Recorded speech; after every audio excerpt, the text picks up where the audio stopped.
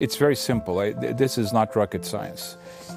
If people do not follow what the government just said, if people really decide to not use masks, to not keep the social distance, we are going to pay a price for it. And the price is going to be the economy is going to be closed again. It's simple like that. This is not rocket science.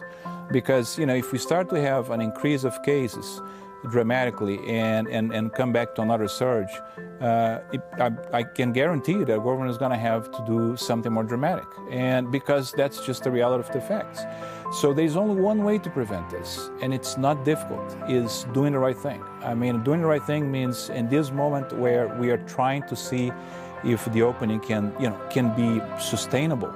The only way to be sustainable is people following these rules.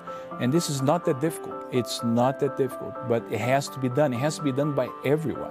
And I think there is a good chance that if everyone really, does what needs to be done, we can move forward and do well as a state, as an economy. But I cannot predict human behavior. We're all different. I wish I could. That's why, things can get much worse if people don't follow the rules, or can get much better. But it's going to depend on all of us.